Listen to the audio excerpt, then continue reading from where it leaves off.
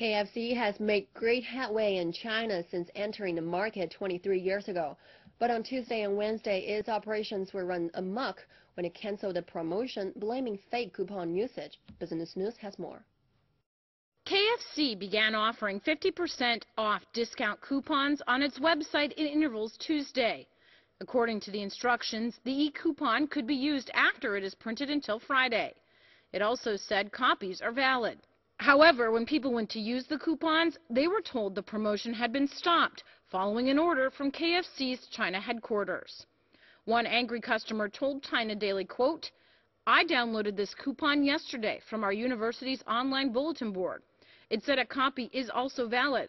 How can they refuse our coupons and end this promotion just half a day after it began?" KFC said some websites made their coupons available for downloading without the company's authorization. Stores were ordered to stop accepting all coupons. A company statement made Wednesday said, quote, "KFC has reported the case to local police and will cooperate with the investigation.